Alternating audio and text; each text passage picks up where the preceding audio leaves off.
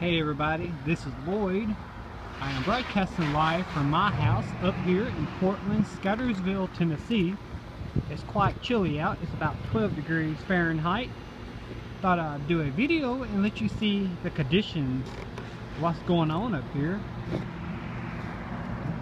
As you can tell, it is pretty much still all white up here. I'm looking at Scottersville Road, which dissects College Street, Old 52, and Old US Highway 31W. It is still, as you can tell, way off in the distance, covered with white snow and ice. There is, however, some locations which is clear, but 98% of it is still covered.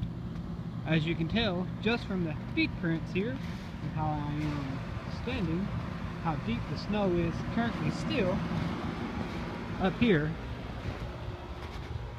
Not very much has melted, and being the storm that we will be getting Friday, tomorrow into Saturday, it's just going to make things worse.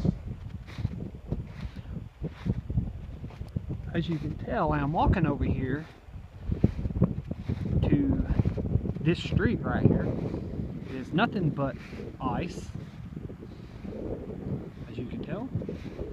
Pretty much every street from Portland to Cairo, Egypt, joking, but throughout the region here in Tennessee and South Central Kentucky, every street is like this. Schools, if you have not noticed, has been closed pretty much all week. Pretty much every county in the region also has been closed.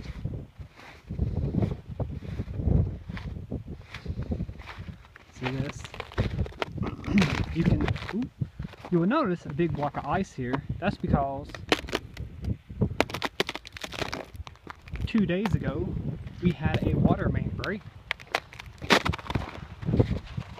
So that did not help with the icing situation. But beyond that, this is Lloyd broadcasting live from Portland, Tennessee on the weather conditions up here.